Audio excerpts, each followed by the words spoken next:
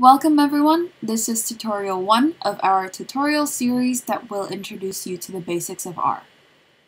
Here are the instructions for this tutorial, as well as the short Google quiz for your own self-assessment.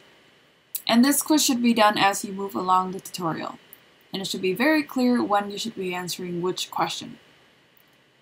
And these are the learning objectives for this tutorial. You can learn them or you can read them at your own pace. But in a nutshell, we will be going over a few very basic functions and tools that R has to offer. Before we start any projects in R, we need to make sure that everything is set up first. So here are some pointers on how you should set up for your R session. First of all is your working directory. And this is the directory or the folder that your R session is directly linked to. By default, this is the folder that your current R file is saved in. So to see what your current working directory is, we use this function right here, getWD. And if you run this function, the output is the folder that R will be taking files from, as well as saving files to, if you choose to import or export any files using R.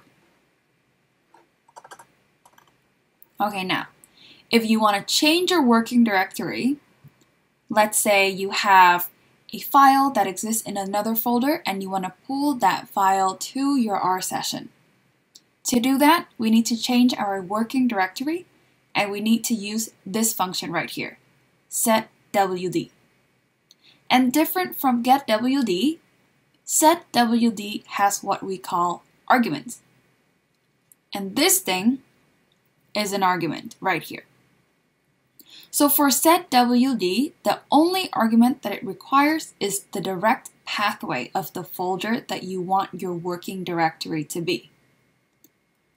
Note how this pathway is also in quotation marks. And in Kaggle, this is where you copy the pathway right here on the right. But if you're using the desktop R Studio, then you need to go into Folders or Finder to find the pathway. Now, after changing the working directory, you can check what files are in the directory by using this function right here, dir or dir. And if by any chance you want to revert back to your original folder or you want to change your working directory back to your original one, it's a bit more complicated, but it's still possible. For this particular notebook, I need to run this code chunk, so setWD quotation marks with 2 periods inside tells us that we need to move back 1 folder level. So doing this 3 times means that we're moving back 3 folders.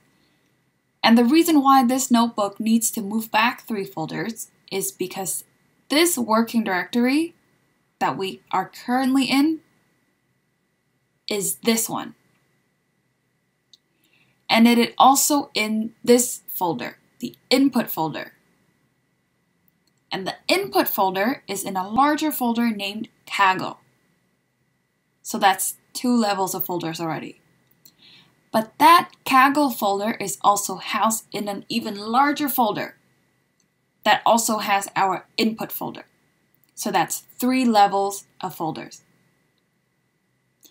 And because output is our original working directory, to move back to this folder, we need to go back to the input, then go back out into the Kaggle folder, then back out to the larger folder where you can only see the slash, and then after that we can go back to our original output folder.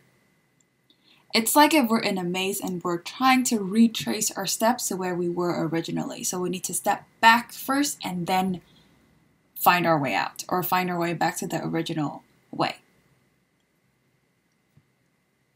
Okay. And then also along the whole series of tutorials, you'll also see these functions debunked sections right here. And these sections aim to give you a bit more insight to the different important functions that we'll go through in each tutorial. Okay, So keep an eye out for that. There are a few in this tutorial, and in future tutorials you can also see these same sections. And then the next thing we're going to go through is installing and attaching packages. So R has many functions, and these functions are housed in different packages. And to use specific functions, we need to install the appropriate packages first. And then we attach the packages into our R session, and then we can use the functions. If we don't do this, if we don't install or attach our packages, R won't be able to recognize the function that we want to use, and then we won't be able to use those functions. So for example, if I want to use the function ggplot, and we'll go over ggplot in another tutorial. Don't worry about that too much for now. This is just going to be our very simple example for now. But if I want to use this function, ggplot, I first need to install the whole package that the function is in. So I need to run this code, install.packages, and then the package name in quotation mark. And then after that, I need to attach it using library. And now I can use ggplot. You can try running ggplot before installing and attaching the package to see if it works. It will not work. So the good thing about this whole attaching and installing packages is that we only need to install the packages once. Unless we delete it, then we need to install it again. But if we already installed it and it's already in our hard drive, then we only need to install it once. But every time you start a new R session, you need to rerun this library code right here to basically reattach the package and to remind R that we are using this package, or to confirm that we're using this package and not another package.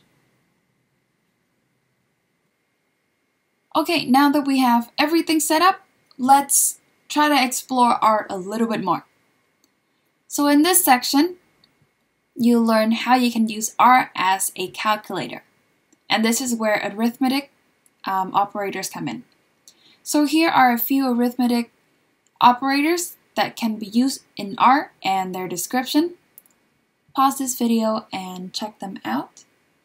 And after you're familiar with that, feel free to do the try it yourself section and also the quiz section. Just translate these numbers to correct our arithmetic operators in a code chunk and see what the outputs are. So hopefully by now you should have the tutorial copied so that you'll be able to edit it. Otherwise, you can also translate this whole try it yourself section right here into an R Studio session and try to solve the try it yourself sections. Aside arithmetic operators, we can also use logical operators in R.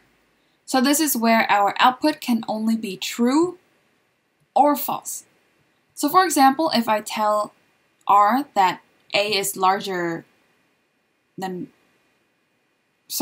if we tell R that A, the variable, is 5 larger than 4, R will now store this information in the variable A.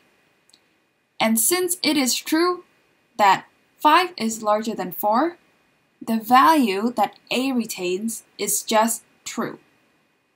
And we can run this code to confirm that that is the information that A retains. Here's another example. If B is assigned a value of 8, then this will be false, right? Because this operator translates to not equal to, and B cannot be both equal to 8 and not equal to 8. So this yields false. And something I want to highlight is that in R, equal or equal to is signified by two equal signs like this. So if we scroll up to the table, it should be consistent. So here you see two equal signs instead of just one. When we use one equal sign, it has another meaning. And most of the time, the equal sign has the same meaning as this symbol right here that we use to assign values to variables. So, just something that I want to note.